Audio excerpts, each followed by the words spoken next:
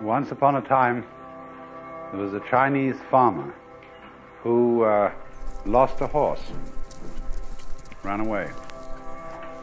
And all the neighbors came round that evening and said, "That's too bad." And he said, "Maybe." The next day, the horse came back and brought 7 wild horses with it.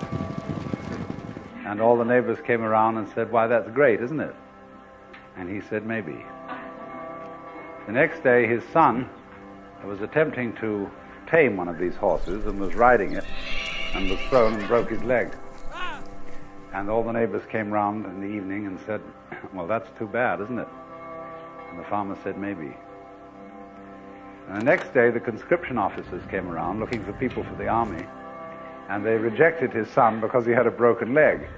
And all the neighbors came round that evening and said, "Isn't that wonderful?" And he said, "Maybe."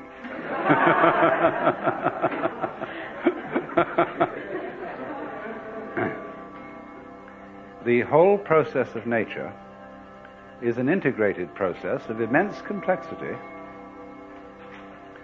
and it is really impossible to tell whether anything that happens in it is good or bad,